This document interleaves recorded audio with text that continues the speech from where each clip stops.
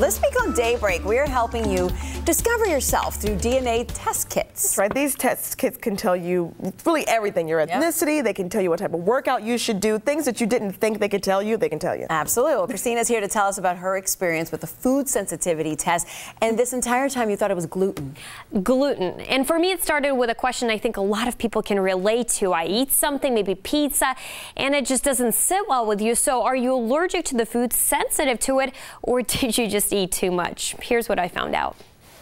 According to experts at the Mayo Clinic, there's a big difference between food allergies and intolerances. When you're allergic, your immune system literally goes into attack form, hence symptoms such as hives, itching, wheezing, abdominal pain, difficulty breathing, and many more. The symptoms can be life-threatening. So if you don't think you're allergic to the food and your immune system is not triggered, you could be just sensitive. If you want to avoid the possible upset stomach, bloat, headaches, there are now tests out there that claim to test your DNA to find out exactly what's causing problems after your meal. Some popular options include Everlywell. It will set you back nearly $200. I went with allergytest.co. They test your DNA against hundreds of food items to find out what you might be intolerant of.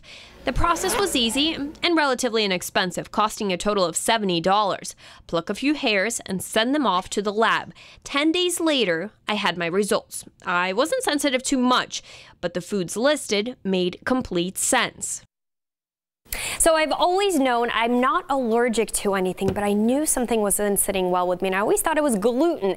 And I was so shocked. So many things clicked when I found out it was actually malted grains that I was sensitive to and intolerant of.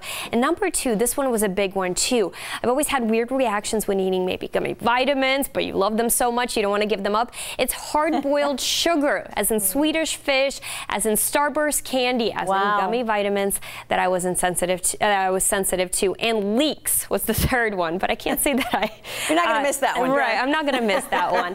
And I will say, very important, once again, I'm not allergic to any of this food, but once I cut them out, 3 weeks now, I've seen a huge difference in my energy levels as well as my skin. My skin has cleared a lot more. Interesting. Incredible. Wow. That's a good one to take. Wow. All right, okay. Christina, thank you. Well, we're going to keep this going. Tomorrow on Daybreak, Aisha Scott is going to tell us about the DNA test that she took, and hers tells her what type of exercise would be best for her based on her DNA. Isn't that fascinating? Interesting. It's things that you do not think these tests are going to tell you that have been very fascinating. Yeah. So, there's tests for everything. Exactly. It's pretty cool. And you keep finding DNA relatives. I know, they're popping up everywhere. Everybody wants to be related to Dennis. Right, right.